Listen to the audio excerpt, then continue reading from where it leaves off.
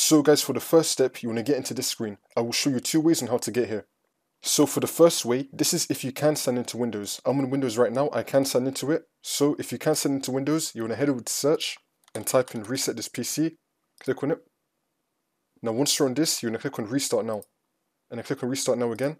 It will then take you into that screen.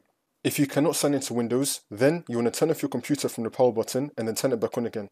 Repeat this 3 times. So you want to turn off your computer from the power button and then turn it back on again. As it's turning on, quickly turn it off and then turn it back on again.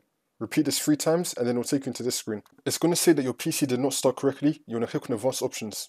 And then once we're here, we're going to be trying out a few things. So for the first method, you want to click on troubleshoot and then click on advanced options and then click on system restore. If you do not see system restore, click on system recovery options, then it should appear right here. So you want to click on system restore. And then once we're here, if you do have a restore point already created, you want to click on next and then go back to your restore point. That will hopefully fix your problem. If you do not have a restore point, that's fine. We're going to click on cancel. And now for the second method, you want to click on troubleshoot, advanced options, and then start to repair. It's now going to diagnose your PC, see if this works for you. If that did not work, we're going to click on advanced options, troubleshoot, advanced options again, and then command prompt. And now once we're here, if you see any errors on my screen, just ignore it. Just type in every single command I'm going to tell you. If you see any errors on my screen, just ignore it. In your case, it should be working. So for the first command, you want to type in C:, click on enter. It could also be the drive that you have Windows installed on. It's most likely going to be C:, for you. If it's a different letter, then just type in that. But for most of you guys, it's going to be C:. And now we're going to type in cd space / Windows / system32 / config and click on enter. Now we're going to type in md space backup 1, click on enter again.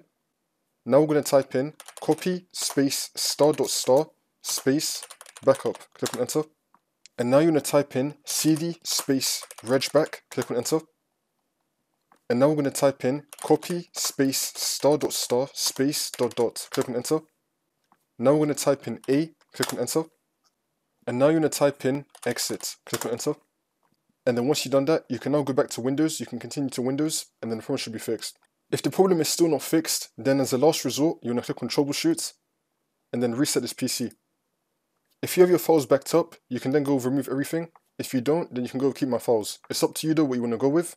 So now you just want to reset your PC, and then that should fix your problem.